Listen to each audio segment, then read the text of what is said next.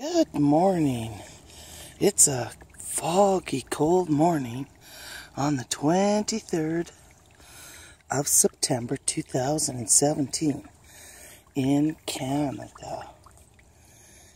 And today it's cold and raining and dreary, and we've been down close to freezing.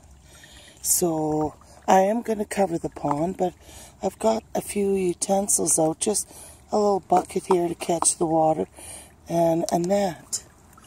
And what I've done is I've scooped some of them out already. This was just a couple scoops, and you can see the different colors that I have this year. Every scoop, there's many unusual colors. Guppies gone wild. So I have a tank I have set up.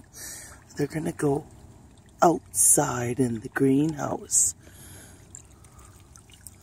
Like, look at them all. Put these ones in there too.